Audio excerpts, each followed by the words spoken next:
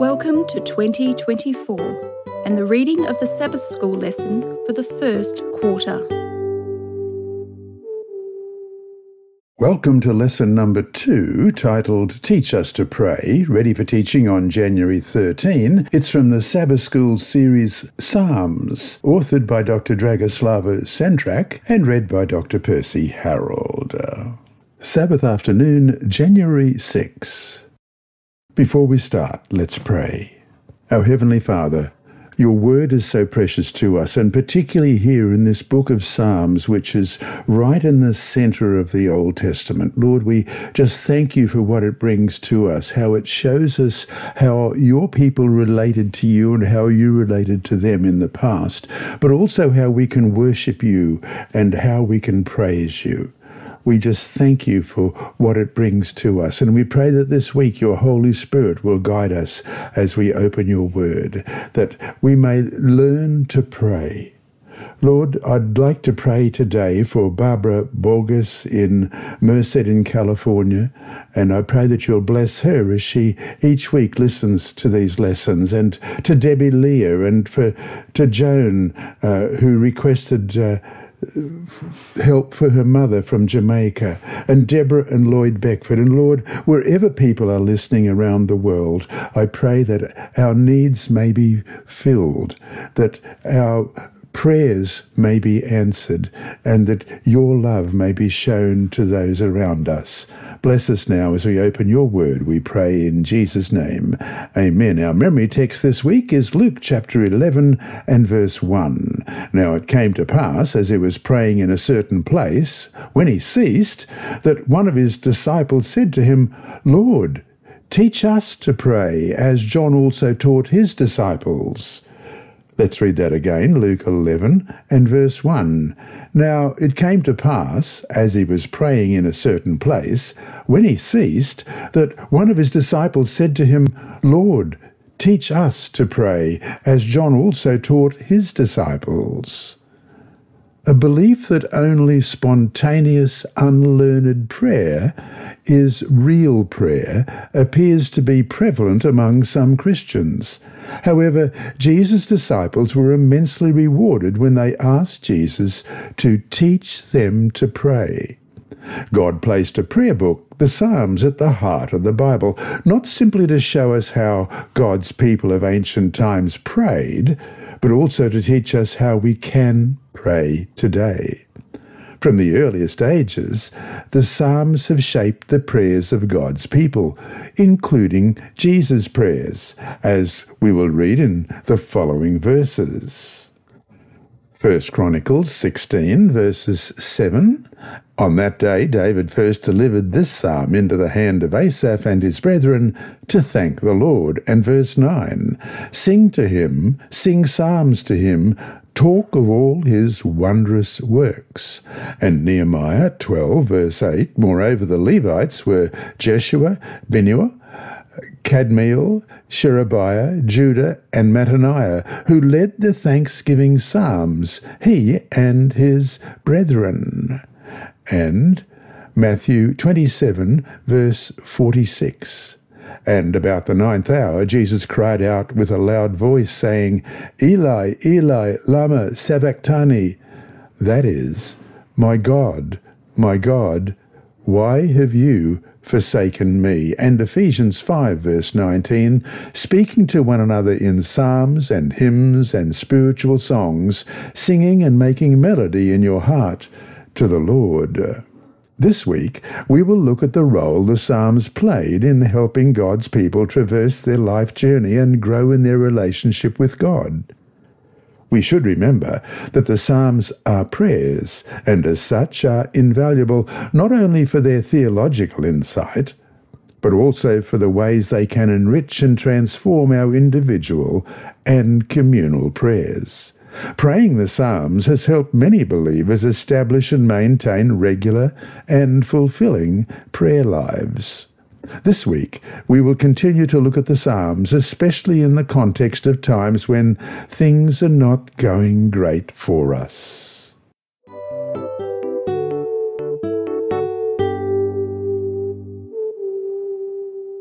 Sunday, January 7, Fostering the Use of the Psalms in Prayer. Read Psalm 105, verse 5, Colossians 3:16, and James 5:13. What is the place of the Psalms in the believer's worship experience? First of all, Psalm 105, verse 5, remember his marvellous works which he has done, his wonders, and the judgments of his mouth. Colossians 3:16, let the word of Christ dwell in you richly in all wisdom, teaching and admonishing one another in psalms and hymns and spiritual songs, singing with grace in your hearts to the Lord. And James chapter 5, verse 13, is anyone among you suffering? Let him pray. Is anyone cheerful? Let him sing psalms. A simple way of introducing the Psalms into daily life is to devote time each day to the reading of a psalm, beginning with Psalm 1 and following the order given in the Psalter. Another way to read the Psalms that correspond to your present situation, whatever it happens to be, there are Psalms of lament and Psalms of communal lament, the Thanksgiving Psalms, hymns, penitential Psalms, the Wisdom Psalms, seeking God's wisdom and guidance, historical Psalms, Psalms containing anger and rage, and pilgrimage Psalms. Over the course of this quarter, we'll be looking at many of them and studying these Psalms in the context in which they appear. How, then, are we to read the Psalms? First, read the Psalm, engaging in simple reflection, and then pray. Ruminating over the Psalm involves reflection on the various aspects of the Psalm, the way the psalmist addresses God, and the reasons for the prayer. Consider how your situation corresponds to the psalmist's experience and how the psalm might be able to help you articulate your experience. You will be amazed at how often you will find yourself being able to resonate and relate to what you read there. If something in the psalm challenges you, ponder, for example, whether the psalm corrects your present false hopes about something you are facing. Contemplate the psalm's message in the light of Christ's person and salvific work, and the long-term hope Christ's work offers us. As we know, or should know, it always helps to look at everything in the Bible in light of Christ and the cross. Also, look for new motives for prayer that the psalm supplies and think about their importance for you, your church, and the world. Ask God to put His word on your heart and mind. If the psalm corresponds to the situation of someone you know, intercede in prayer for that person. The point is, the Psalms cover so many aspects of life, and we can be enriched by reading and absorbing into our hearts what they are saying to us. And so to finish today, what does it mean in Colossians 3:16 to let the word of Christ dwell in you richly? Why is reading the Bible the first and most crucial step for that experience?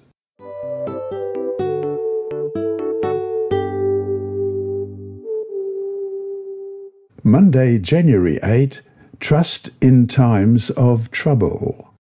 All Christians know and have experienced times of despair and suffering, times when they have wondered what the Lord is doing or why the Lord is allowing these things to happen to them. The psalmists themselves went through similar things, and through divine inspiration, they recorded what they had experienced. Read Psalm 44. What is it saying to us, and why is this relevant to believers in all ages? In my Bible, it's titled, To the Chief Musician, A Contemplation of the Sons of Korah. Psalm 44, beginning at verse 1. We have heard with our ears, O God, our fathers have told us, the deeds you did in their days, in days of old. You drove out the nations with your hand, but them you planted. You afflicted the peoples and cast them out. For they did not gain possession of the land by their own sword, nor did their own arm save them. But it was your right hand, your arm, and the light of your countenance, because you favoured them. You are my king, O God. Command victories for Jacob. Through you we will push down our enemies. Through your name we will trample those who rise up against us. For I will not trust in my bow, nor shall my sword save me. But you have saved us from our enemies, and have put to shame those who hated us. In God we boast all day long, and praise your name forever. Selah. But you have cast us off and put us to shame, and you do not go out with our armies. You make us turn back from the enemy, and those who hate us have taken spoil for themselves. You have given us up like sheep intended for food, and have scattered us among the nations. You sell your people for next to nothing, and are not enriched by selling them. You make us a reproach to our neighbours, a scorn and a derision to those all around us. You make us a byword among the nations, a shaking of the head among the peoples. My dishonour is continually before me, and the shame of my face has covered me, because of the voice of him who reproaches and reviles, because of the enemy and the avenger. All this has come upon us, but we have not forgotten you, nor have we dealt falsely with your covenant. Our heart has not turned back, nor have our steps departed from your way. But you have severely broken us in the place of jackals, and covered us with the shadow of death. If we had forgotten the name of our God, or stretched out our hands to a foreign god, would not God search this out? For he knows the secrets of the heart. Yet for your sake we are killed all day long. We are accounted as sheep for the slaughter. Awake!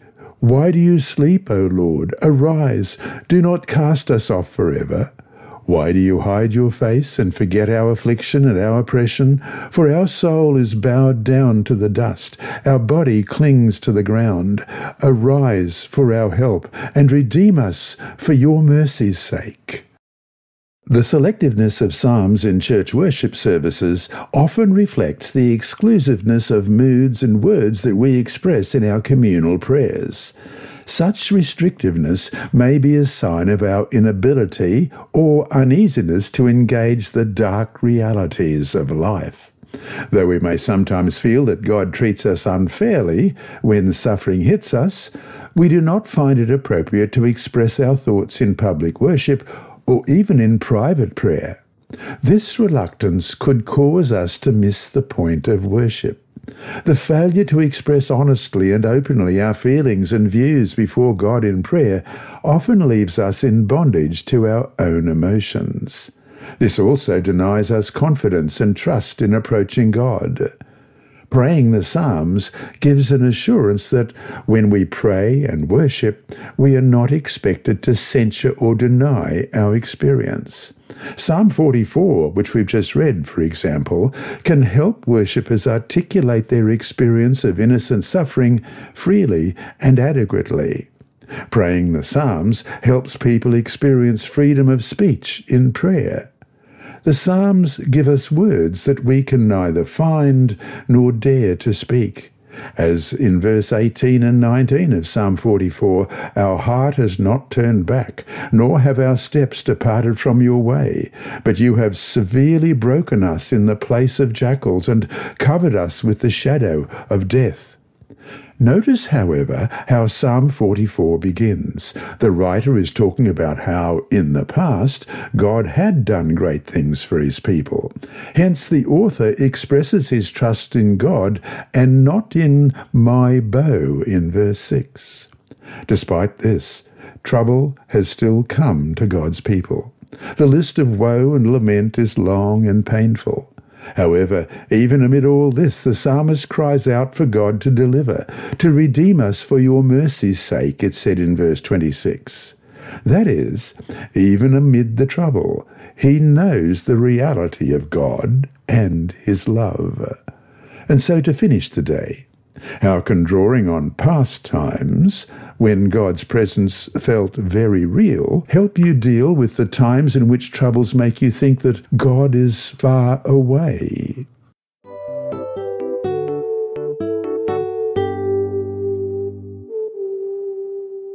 Tuesday, January 9, a Psalm of Despair. Praying the Psalms does more than enable worshippers to articulate their prayers freely. The Psalms supervise their experience according to God's standards and make it bearable by introducing hope and reassurance of God's presence. Read Psalm 22. What can we learn from this psalm about trust in God amid great suffering? Psalm 22, beginning at verse 1. My God, why have you forsaken me? Why are you so far from helping me and from the words of my groaning? O my God, I cry in the daytime, but you do not hear, and in the night season, and am not silent.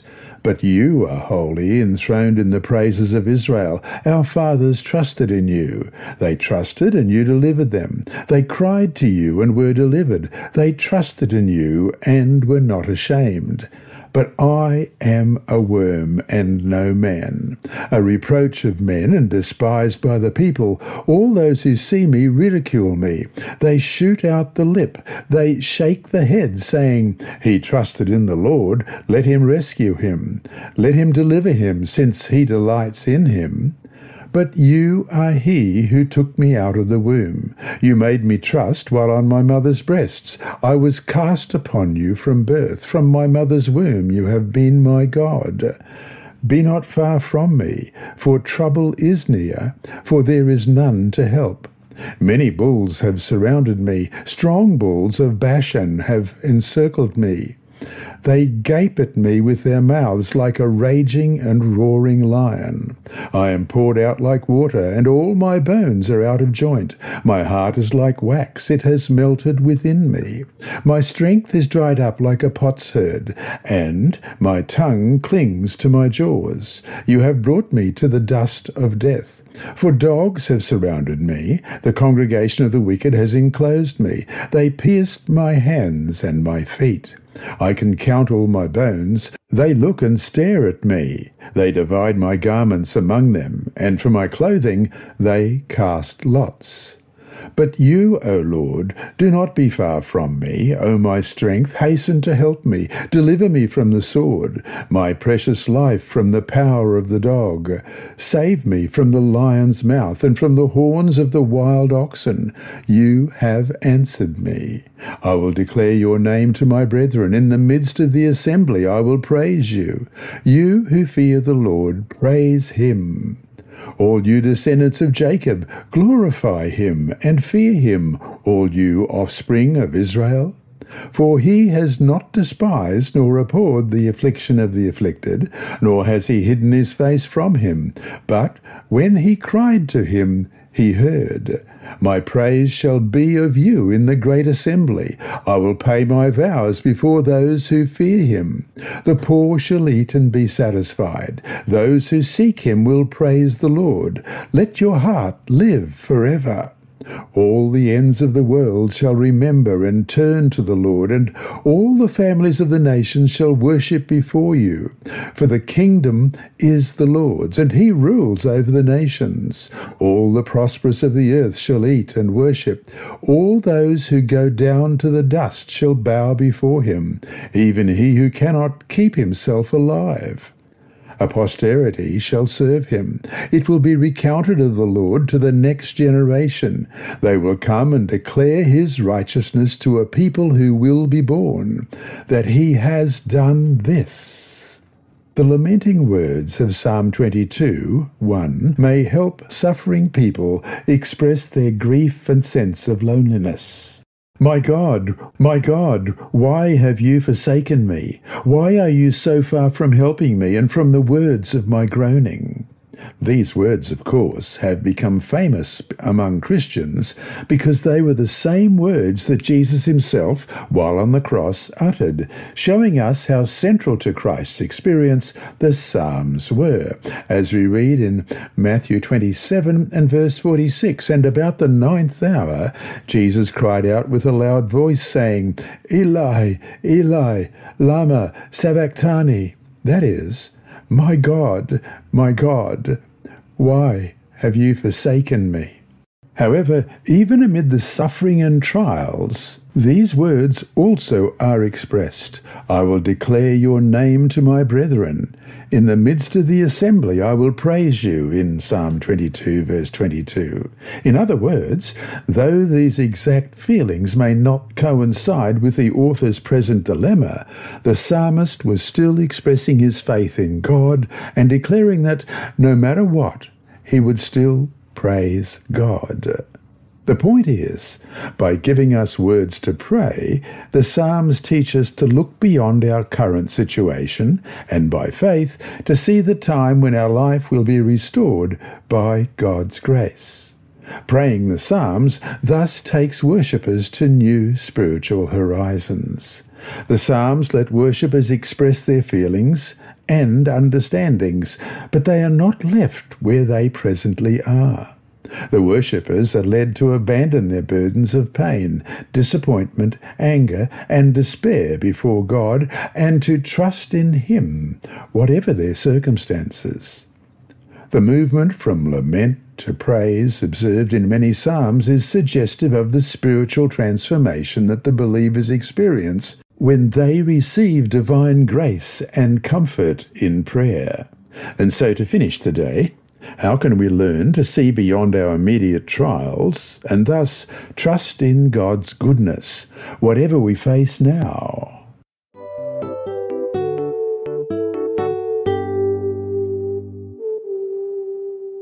Wednesday, January 10, From Despair to Hope. We all have probably faced times when the presence of God seemed very far from us. Who at times has not thought, how could this have happened? The psalmists, humans like the rest of us, surely face similar things. Though, yes, at times our sins bring trials upon us, at other times they seem to be so unfair, and we feel as if we did not deserve what we are now faced with. Again, who has not been there? Read Psalm 13. What two main moods can you distinguish in this psalm? What decision do you think brought the radical change in the psalmist's general outlook? It's titled in my Bible, To the Chief Musician, a Psalm of David, Psalm 13. How long, O Lord, will you forget me forever? How long will you hide your face from me? How long shall I take counsel in my soul, having sorrow in my heart daily? How long will my enemy be exalted over me? Consider and hear me, O Lord my God, enlighten my eyes, lest I sleep the sleep of death, lest my enemy say, I have prevailed against him, lest those who trouble me rejoice when I am moved.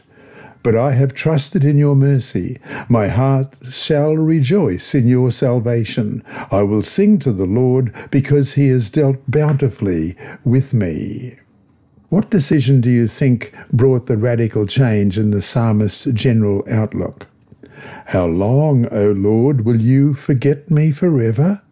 How long will you hide your face from me, is verse 1. Again, who cannot relate to these sentiments, as wrong as they might be? Does God ever forget any of us? Psalm 13, then, points to the way to avoid another common mistake, focusing on ourselves and our problems when praying. This psalm can transform our prayer by leading us to reaffirm the faithful and unchanging nature of God's dealings with his people. Sure, though the psalm does begin with laments and complaints, it does not end there, and that's the crucial point. The psalm leads us to deliberately choose to trust God's redemptive power in verse 5. But I have trusted in your mercy. My heart shall rejoice in your salvation. So that our fear and anxiety, as expressed in verses 1 to 4, can gradually give way to God's salvation. And we begin experiencing change from lament to praise, from despair to hope, as we read in verses 5 and 6. But I have trusted in your mercy. My heart shall rejoice in your salvation. I will sing to the Lord, because he has dealt bountifully with me. However, a mere repetition of the words of the Psalms with only a slight comprehension of their meaning will not produce the authentic transformation intended by their use. When praying the Psalms, we should seek the Holy Spirit to enable us to act in the way demanded by the Psalm. The Psalms are the Word of God, by which believers' characters and actions are transformed, not simply informed. By God's grace, the promises of the Psalms are made manifest in the lives of believers. This means that we allow God's Word to shape us according to God's will and to unite us with Christ, who demonstrated God's will perfectly and, as the incarnate Son of God, prayed the Psalms as well. And so to finish today, how can your trials draw you closer to God? Why, if you're not careful, can they push you away from Him?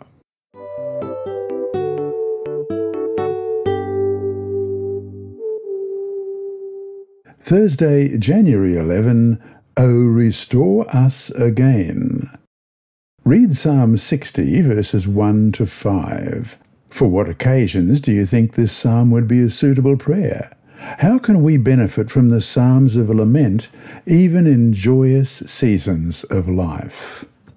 In my Bible, this psalm is titled A Michtam of David for Teaching, when he fought against Mesopotamia and Syria of Zorba, and Joab returned and killed 12,000 Edomites in the Valley of Salt.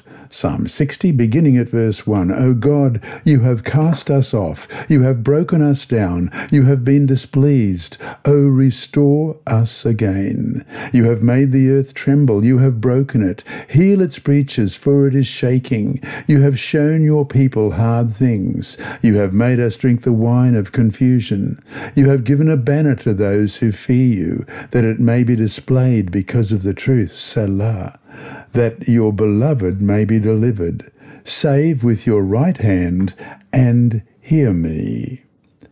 Psalms of lament are generally understood as prayers of people living through trying times, whether physical, psychological, or spiritual, or all three. However, this does not mean that we should avoid these psalms even in good times. Sometimes there may be a total disjunction between the words of the psalm and the worshipper's present experience. That is, psalms of lament can be beneficial to worshippers who are not in distress. First, they can make us more aware that suffering is part of the general human experience and that it happens to both the righteous and the wicked. The Psalms assure us that God is in control and provides strength and solutions in times of trouble. Even in this psalm, even amid the trouble, you have made the earth tremble, in verse 2, the psalmist displays his ultimate hope in God's deliverance. Second, the lament psalms teach us compassion toward the sufferers.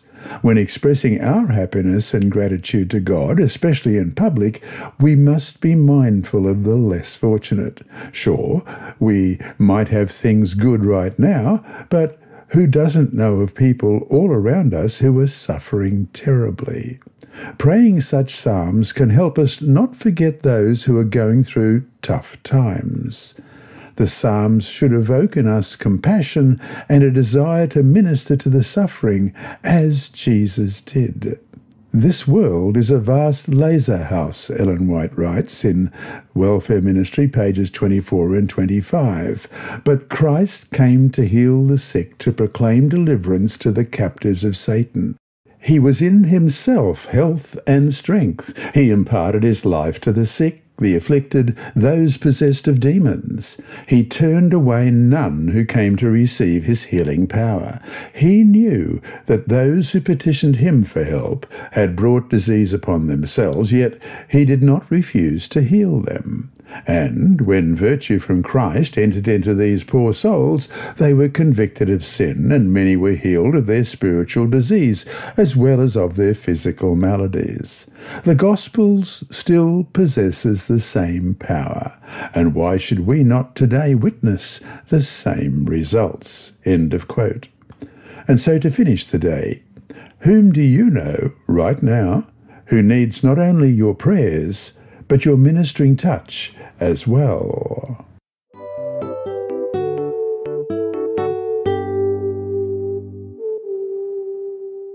Friday, January 12. Ellen G. White describes David's penitent psalms, for instance Psalm 51, as the language of his soul and prayers that illustrate the nature of true sorrow for sin. And you can read about that in Steps to Christ, pages 24 and 25. She encourages believers to memorize texts from the Psalms as the means of fostering the sense of God's presence in their lives, and highlights Jesus' practice of lifting his voice with psalms when met with temptation and oppressive fear.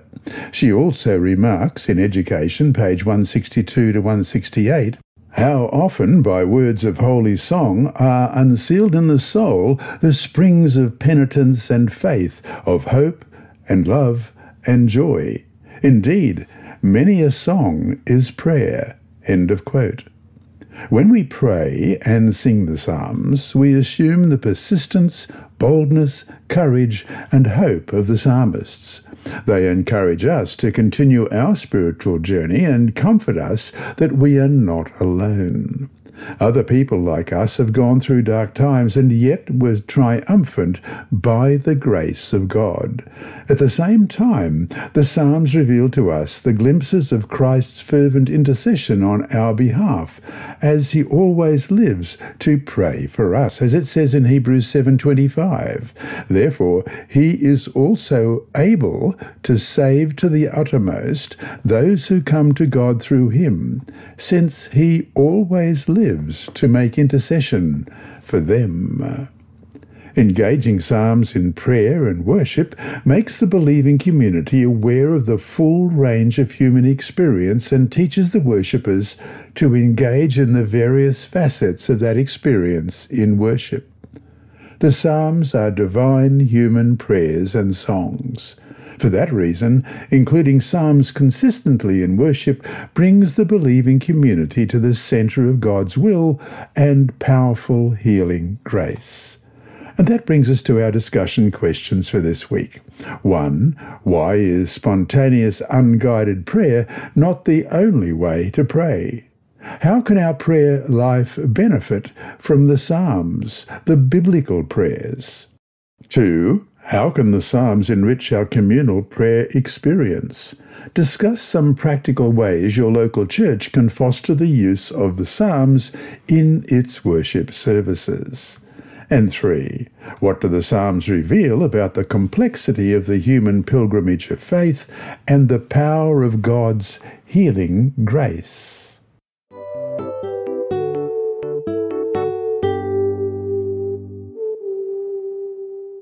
And now it's time for Inside Story with Percy Harrold. Thank you, Sybilla. Cry of Red Austin's Heart by Andrew McChesney. Red Austin disliked his life. His friends did not exert a good influence over him. He dabbled in illegal drugs and petty crime. The constant cry of his heart was, "I want to change, I want to change, I want to change." Growing older, Red Austin got married and had 2 sons. Times were tough, and he left his homeland of Bulgaria in search of work. As he worked in Western Europe, he made new friends. He longed for truth. He wished that his new friends would reveal the truth to him. Now the constant cry of his heart was, "How can people who know the real truth find me?" After some time, he moved again in search of a better job, but in 6 weeks he hit rock bottom. He found himself living in a small rented room with no money and no food. He was very, very hungry. In desperation, his heart cried out to God one night. "God, help me," he said, praying for the first time in his life. "Send me someone." In the morning, someone knocked on his door. It was a man in a suit. In his hand was a Bible. Radiston understood that God had sent the man in answer to his prayer. The man, Paul, brought food for Radiston to eat. He invited him to church. Radiston went and was surprised. He had never been to a house of worship where he sensed God's love. His heart was touched and he wept. Returning to Bulgaria, he told his family repeatedly about meeting God and experiencing his love at Paul's church. He longed to return to the church, but he wasn't sure that his wife would agree to even move. Like himself, she had been raised in another world religion. He prayed, "God, if it is your will, if you are God, help. If Paul's church is your true church, send my family and me there. I want to have a complete change in my life." One day, Radiston's wife abruptly announced, "I don't want to live in Bulgaria. I want to live in the city of Paul's church." With those words, Radiston realized that it was God's will for his family to move. He also realized that his wife wanted to know God. The family moved. Today, Radiston is an active member of the Seventh-day Adventist Church and goes to Paul's church every Sabbath. Times still can be tough, but he is no longer worried. We don't pray for God to give us everything, but we pray that he will protect us from evil, he told Adventist Mission. We ask that he helps us to live through trials. He has no doubt that God hears his prayers. "I was not a good person as a young man," he said, "but praise God, he really has changed my heart." Thank you for your support of Adventist Mission, whose global mission centers help people better understand how to share the good news of salvation with precious people from other world religions.